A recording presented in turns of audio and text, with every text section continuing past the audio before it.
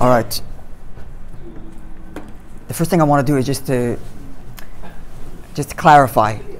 I said in the last class, I used the words the Rebbe's Haggadah or the so-and-so Haggadah. I want to make it clear. The Rebbe didn't write a Haggadah. And right, the Haggadah, as we explained last week, is a conglomerate of generations. When we say the Rebbe's Haggadah, you mean a Haggadah with the Rebbe's commentary on it, and likewise with any other. I'm not sure if that was 100% clear last time. So if I say the Sfas Emes Haggadah, it means Haggadah with the Sfas Emes' commentary. So you said that was the only book that he wrote. Right, so the only book, that's right, the only book that ever wrote was a compilation of commentaries, or not just compilations, his own original commentary based on a compilation of sources on the Haggadah. Not that he wrote a Haggadah, he wrote a commentary on the Haggadah. So that's why I wasn't clear. I knew I wasn't clear, so I wanted to clarify that. Okay. Sorry? Not of this one. No, I don't. Okay, so today we do the LACHMA ANYA. If you want to see the English translation, I'll translate as we read. Hey, ha, hey, different versions. Hey, LACHMA ANYA actually here. Chabad Minhag. If you want to see the translation in English, it's in the Siddur. I don't know what page it's on, but I'll translate as we read it.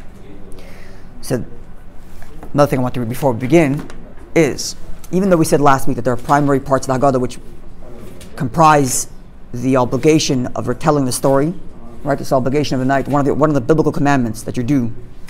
There are a few of them, biblical commandments. One of them eating matzah, and one of them is to retell the story. And we said last week that there are certain parts of the Haggadah that are crucial to that.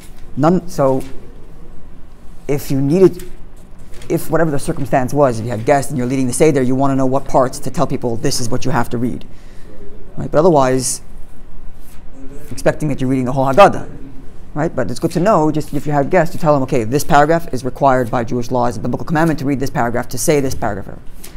So I just want to read a quote from the Maharil. The Maharil is known as the father of all Ashkenazi custom, and he wrote the following words, and the Rebbe quotes it in his Haggadah, again in his commentary on the Haggadah.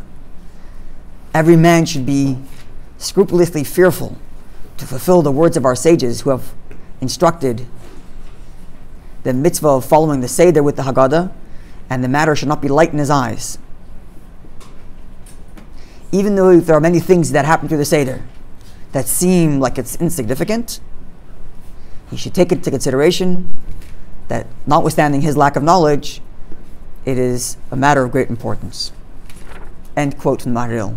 So even though it's true that there are some parts of the Haggadah that are more important in terms of biblical commandment, but each part of the Haggadah is full of commentary, full of meaning, and laden with history, so the whole thing is important. Now the first paragraph we read in the Haggadah is the LACHMA ANYA. Now this LACHMA ANYA is not part of the retelling of the story. It's not. And it's written in Aramaic, so presumably it was comprised sometime when the Jews were in Babylonia. I don't think it's not found in the Gemara. The first time it's found printed is in, we mentioned last week, those early Haggadahs from the year 800, somewhere around there. That's where the first time this paragraph appears. So it's in the first Haggadah, so you can assume it went back earlier. Okay, so let's read the paragraph and let's see some different layers of commentary. Hey LACHMA ANYA, this is the bread of, the poor man's bread, or the bread of affliction, Diachalo Avasana, that our forefathers ate, Ba'ar de Mitzrayim, in the land of Egypt. Obviously they didn't eat this actual bread that we're looking at, the matzah, but they ate bread that looked like this. Called Dichfin, Yesev Yechel, anybody who's hungry, let him come and eat. Called Ditzrich, anyone who's lacking or needs. Yesev Yifsach, let him come and join in our Pesach. Hashtahacha, now we are here. The Shan Haba Ba'ar Yisrael, next year we'll be in the land of Israel. Hashta Avdin, now we are slaves. We aren't self-governing. The Shan Haba, next year B'nei Chayim will be free men. Okay, so first let's read this on the basic level. What is being said here? So the first commentary on the bottom there comes from the Orches Chaim. He says like this: LACHMA ANYA, this is the bread of affliction. Pirish means to say, this is we're informing the children. Why are we breaking the bread into two? The thing we did just before the Magid was Yachatz. We broke the middle matzah. So the child already wants to know, what are we doing here? So we're explaining to him. Why? Kadarka shel ani, like a poor person who puts away half. because our forefathers ate poor man's bread in Egypt on their way out. He's addressing a simple question. The Haggadah says, this is the bread that our forefathers ate in Mitzrayim. It's not what they ate in Mitzrayim. It's they ate when they left. Although they did eat. They were commanded. They were commanded to eat matzah then, right? They were commanded to eat matzah with their Pesach the night before they left. But that's not the LACHMA ANYA. It's not poor man's bread. No, it's the story we're describing here that they're poor and they left. That's what he says. The LACHMA ANYA achla v'sein Mitzrayim derech hipazin. So he seems to be saying that the Jews were eating poor man's bread in Egypt in haste, notwithstanding or irrespective of the Exodus. Even while in Egypt, they were poor people and they were eating quickly because they were always being oppressed. They didn't have time to leisurely make their fancy breads. This is what it seems to be saying. That in Egypt. And machalkan apas l'shtayim, and they would break their breads in half, l'chavereim for their friends, like a person who eats quickly they would take a piece. He seems to be describing not the Exodus, but actually the slavery. They were eating this in slavery. And they, our forefathers, would tell each other, whoever is hungry, let him come and eat. So the whole paragraph here is not us speaking. It's us telling our children what they were saying. That's what the Orchos Chaim is telling us. This is the bread of our forefathers, and that our forefathers ate in Egypt when they were in their torment. And this is what they would tell each other: whoever's hungry, come to my house, eat. If you didn't have time to prepare your food because you were being beaten by an Egyptian, come to my house, I'll give you. And I have ready-made bread.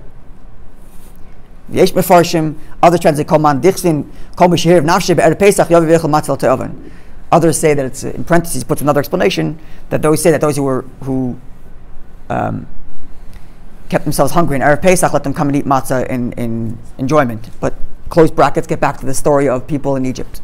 Sorry? I don't have any more copies, I'm sorry. So getting back to that story of the Jews in Egypt. They're in Egypt, they're pained, so they don't have time to make fancy bread, they're making poor man's bread, they're making matzah. They were so quickly making their food, not everybody had time to make it. So one guy would say to his friend, you didn't have chance to make matzah, make food today, no problem, come to my house, I have for you. Anybody who needs, let him come and join us, and don't be worried about it. Come to us. And then they would tell each other, now we're here, next year we're going to be in Israel. Meaning to say, we should be happy now.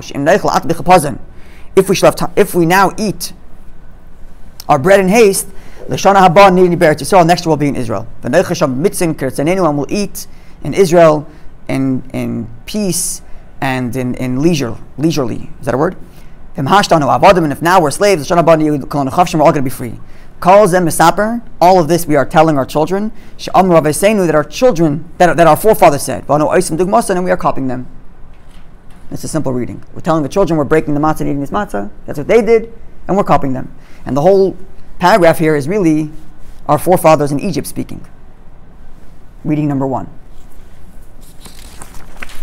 Next page, from the Sfas Emes, the Gerer Rebbe. It's the second Gerer Rebbe, right? For the Sharim and the Sfas Emes. I think so. Okay.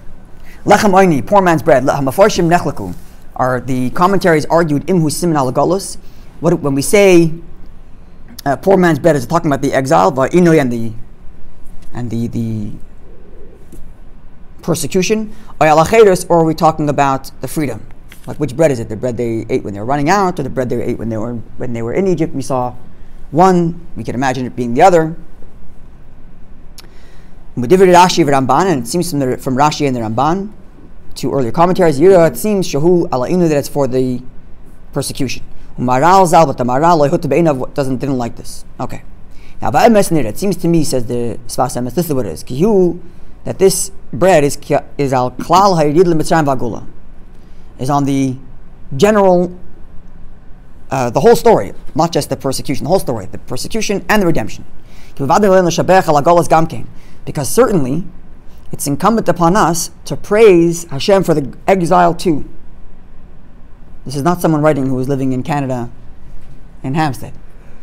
The Sfas Emes, didn't live the luxuries we did. He understands what Golus is. And he says that we have to thank Hashem for Golus too.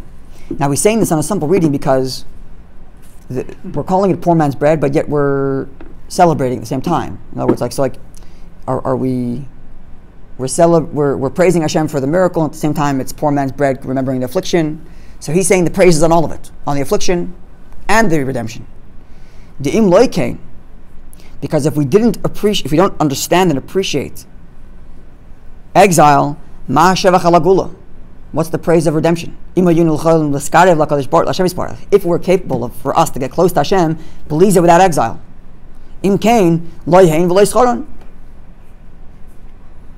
In other words, if going through exile was the necessary process to get close to Hashem, so be it. We'll praise Him for the whole process. And if it means to be free and not get to Hashem, not interested. Not interested. Elavada, therefore, it must be, if in the fact that we did go through exile, Haggadah haya eitz shenuch l'skar l'Hashem yisparach. That Golus itself was necessary and was part of the process of getting us close to Hashem, and therefore thank Him for that too. It's a pretty heavy idea. And he explains the next column, although I'm skipping some of it, but Pashut Shleimer, we might say simply, Ki haya zeh kedei li'is shvelim v'nechlem Hashem yisparach. Exile is with the purpose that we become shvelim v'nechnayim, we become lowly and subservient to Hashem. To deflate our egos a little bit. To be humbled. As you've seen many times, Hashem's wonders in this manner. That in order for Hashem, in order for the Jew, for the person to be able to receive God's goodness, and shouldn't be ruined by his ego. And it seems to me that all things that happen bad in this world are for this reason. So the person doesn't ruin the good he gets with his ego. It's pretty heavy. And this is where the Sfas Emes understands the LACHMA ANYA and the Haggadah going forward. The whole, it's not just it was terrible and now it's great, forget about how terrible it was. You can't appreciate how good it was if you don't remember how bad it was. You can't appreciate what it means to be close to Hashem if you don't remember what it was like to be distant from Hashem. You can't appreciate the blessings, the life, if a person doesn't remember where it came from. So getting back to last week, remember, we're using the word derogatory. So not use that word, but the Haggadah says what the requirement is to begin in a place of what's the word we're looking for? Negativity, hardship, and then from suffering, the direct translation of Ganai was shame. And from there, we're going to a place of praise, because the praise without the precursor of that which is unpraiseworthy, and the praise is almost worthless. So you need that in order to get. There's no Matan Torah, there's no Mount Sinai without Mitzrayim. So the praise is for both of it. It's for all of it. But there's always been a question of does it have to be like that? In other words, from God's infinite capability of doing things, I don't know. Rabbi discusses it a few times actually. There's a beautiful sikha, but this we can leave that up for now. Okay. Sorry? It's always a question. Never mind. You don't have to go that far. You just go 60 years ago. Yeah. The Sfas Emes lived before that. In order to get the end of Israel, you had to do this for me.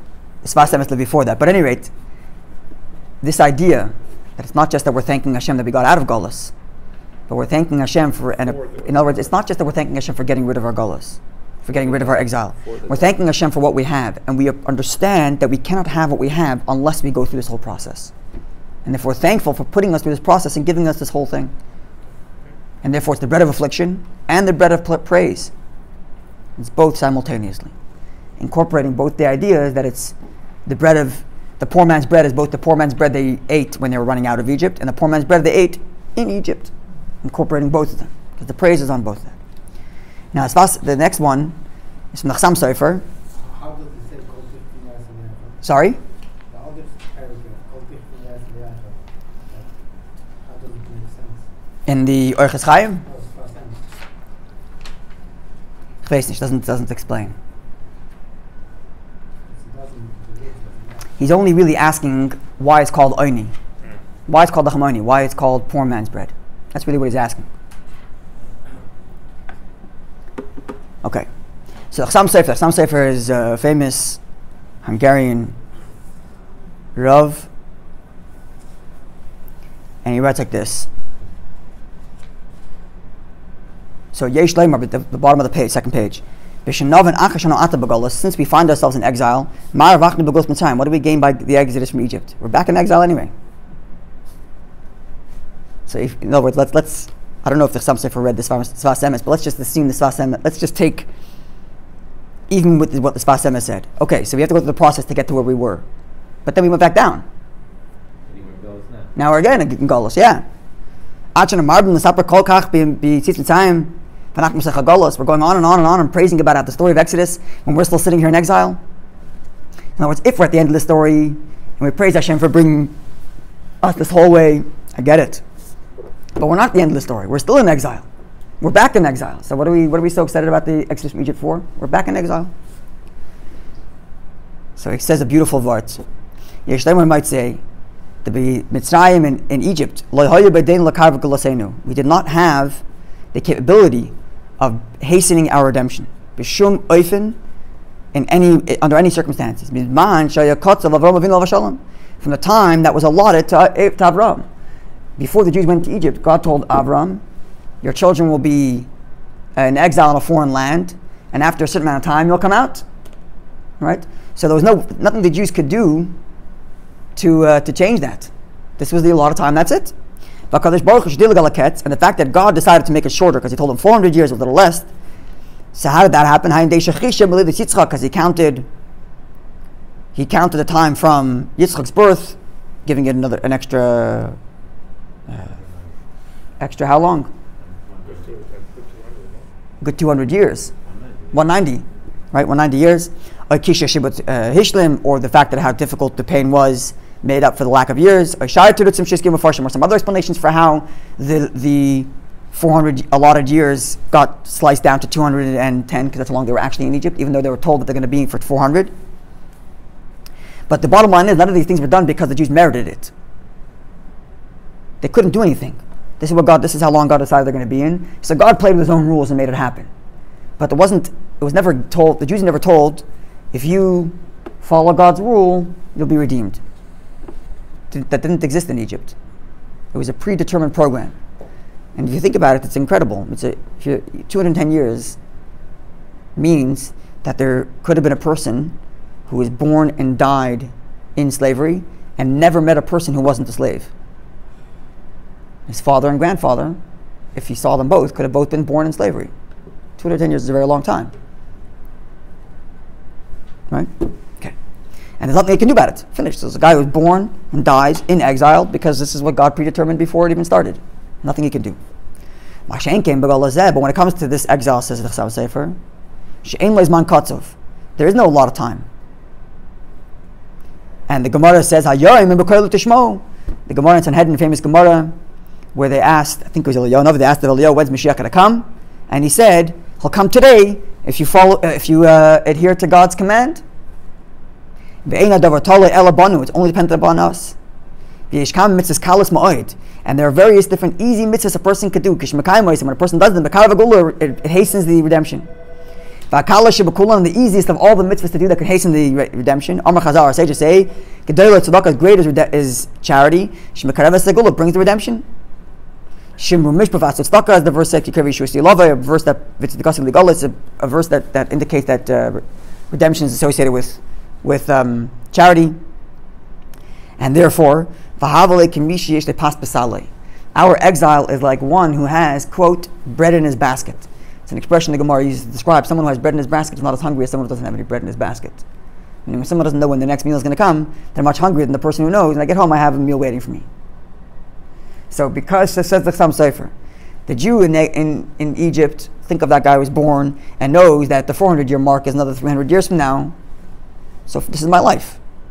I'm born here in slavery, and I'm dying in slavery. My children are going to be born in slavery and probably also die in slavery. And there's nothing we can do about it. It's finished.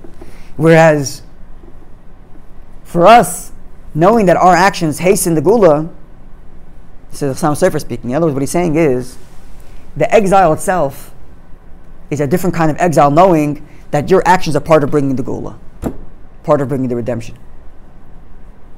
So it's not just that the redemption might come today. It's not the way he describes it. He's saying it's as if you have bread in your basket. In other words, you have it in your hands. So let's say in theory, forget present company excluded. Let's back up 100 years from now. Someone from the Sam Sefer's age. So he was born and he passed away in exile. But what's the difference between him and the guy who was born in exile, born in Egypt and passed away in Egypt? The guy who was born in Egypt and died in Egypt, his entire life knew that nothing he did mattered. Whereas the Sam Sefer, even the day he passed away, knew that everything he did brought the Geula closer, even if he didn't live to see it. His exile was a different exile. Knowing that what he is doing is part of the process of bringing the redemption. Who? The Jews then. That's what he's saying. It's a whole different experience, our exile now. Therefore, in that respect, in the psychological respect, our exile is nothing to be compared to the exile from Egypt. Behind the Amr, this is what it means when it says that this bread of affliction is the bread our forefather ate. Pirush meaning to say, this matzah is exactly like the matzah that our forefathers ate in Egypt. Because right now we're also in exile. So what do we mean when we say this is our bread, our bread our forefathers ate? What the Haggadah means to say is, you're also in exile. But now we have the opportunity to bring it closer.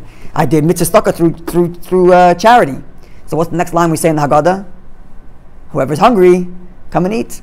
So we're saying this is the bread of our forefathers. We're also in exile eating poor man's bread. But we have a difference. We can invite guests and do charity. And that charity brings Geula closer. Even called this when we say all those who are hungry, let them come and eat. In that merit, this year we'll be here. Next year we'll be in Israel. But there's another commentary. So you see how it goes.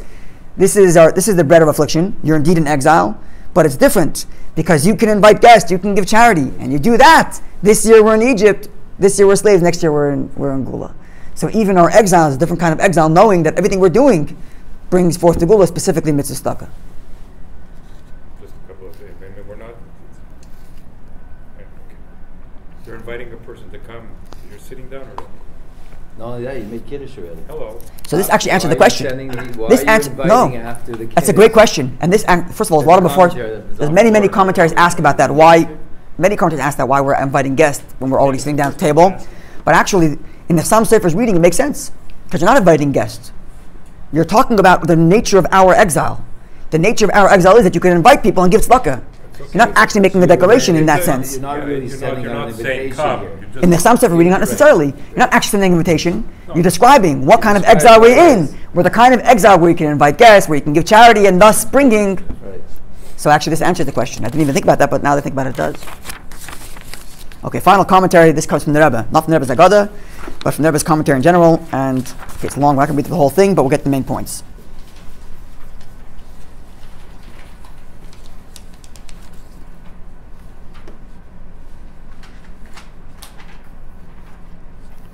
Okay, it's a little long. We're not going to read the whole thing in Hebrew. We'll just say the main points. The Rebbe reads the LACHMA ANYA like this. First of all, the Rebbe says as follows: when a Jew's in exile, so is the Shechina is in exile. The verse says, in all of your pain, or in their pain, the Jewish people's pain, God's in pain, so to speak. The Shechina, the presence of Hashem, lives with the Jew. When the Jews is sent to, this is a quote from the Gemara, when Jews are in exile, the presence of Hashem is in exile as well. And therefore, so what happens in exile? What's the nature of exile in its spiritual sense? Or at its core, the nature of exile is the inability the Jew has to perceive Hashem. That's the core of all of exile.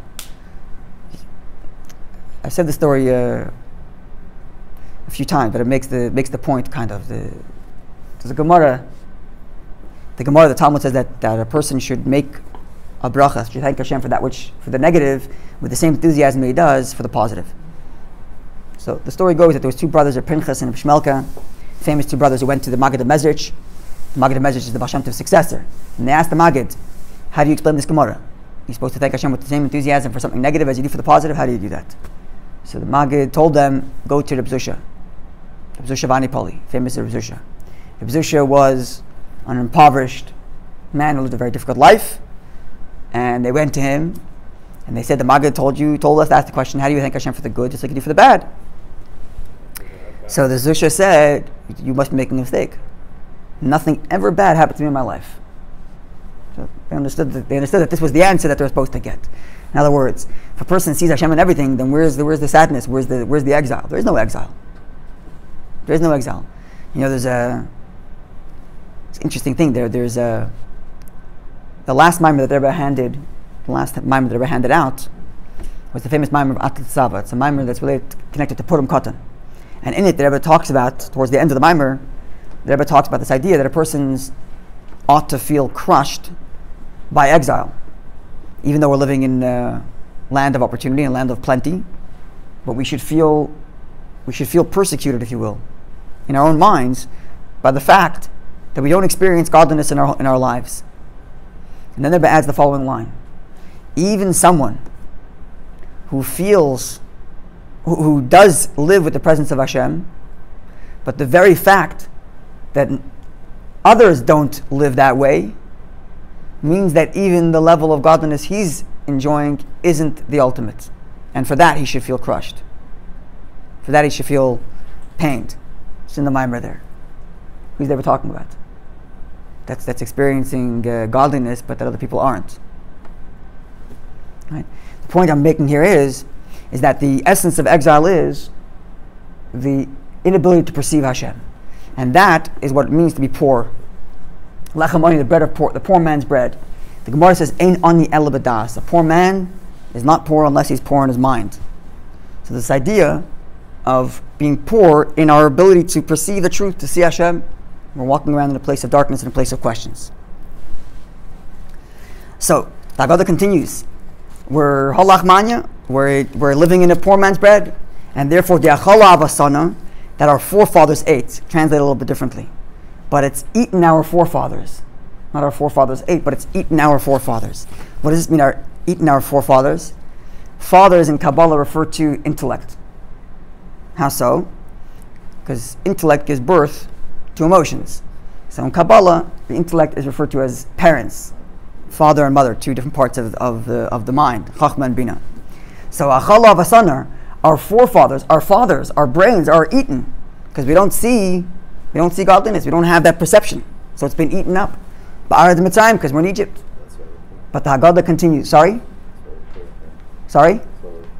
And that's where our Mitzrayim. That's why we're in Egypt. And then the Haggadah continues. But called disin yesev yechel. But if you want to, you can go and eat. Meaning to say, notwithstanding the fact that we're in exile and the perceiving godliness is not obvious, if you want it, you can go and get it, and it'll be available to you. And not only that, called ditzich yesev yifsach, you'll get more than you need. Not just if you're hungry, you can come and eat. You're starving and nothing left. But even if you want more, you can get more and more, engage more in Hashem's truth. And if that's the case, now we're here, but Nashana Haba, B'Ar Yisrael, next year we'll be in redemption. Because essentially, with perceiving Hashem's truth, we are in redemption. So notwithstanding the fact that now we're in a place where godliness is not revealed, but nonetheless, for the one who's hungry and the one who's searching and the one who wants it, you can go get it. And you can get more than you need. And if we talk and go get it, then we'll bring ourselves, like the Sam Sefer said, we bring ourselves to the ultimate redemption. So here we have a few different layers of LACHMA ANYA. Okay.